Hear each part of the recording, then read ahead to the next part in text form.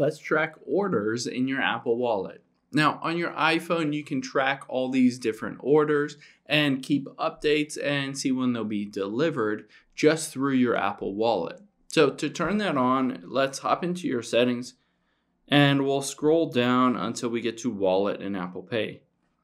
And on here, if we scroll down again, you can see at the very bottom, order tracking, add orders to wallets and order notifications.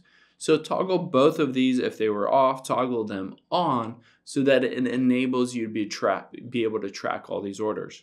So once you've done that, let's hop out of here and let's just open up your wallet here. I'm just going to search for a wallet and open it up. And now you can see here are my cards, and I just turned this on, but at the top right, that little package, you can tap on it. And this is where all of your orders will be, that you'll be able to track all these orders. It doesn't work for everyone, but it works for big ones like Walmart, Target, Amazon, stuff like that. Hope this helps.